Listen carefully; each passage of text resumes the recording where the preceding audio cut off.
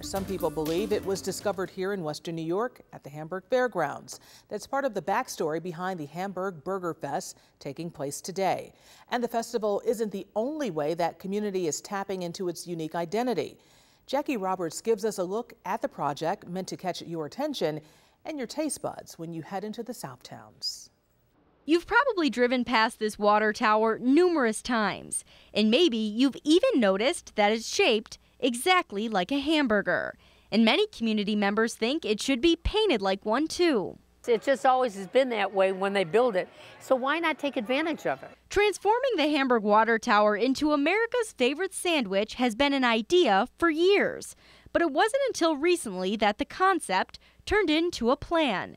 Just days ago, the group trying to make it happen got their tax-exempt status approved by the IRS. Now fundraising season is well underway.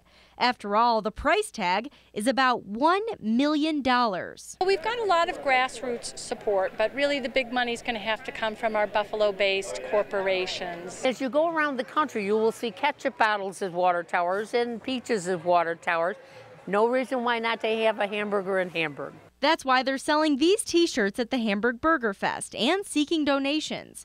Organizers say it's the perfect event to promote what could be a piece of the community's future while celebrating a unique part of its past. We have the Burger Fest because we are the home of the hamburger. Legend has it Hamburg held its first Burger Fest in 1985 to celebrate the 100th anniversary of the birth of the hamburger, supposedly created on the Hamburg Fairgrounds in 1885.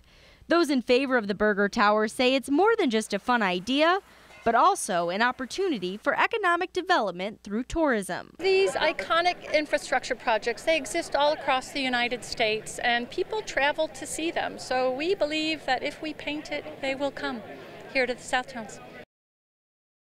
Organizers say Erie County brings in $2 billion in tourism every year. Their hope is that when people are in Western New York for a Bills game or to see the falls, they'll make a special trip to the South Towns to see the water tower, or maybe eventually the other way around. Jackie Roberts, Channel 2 News.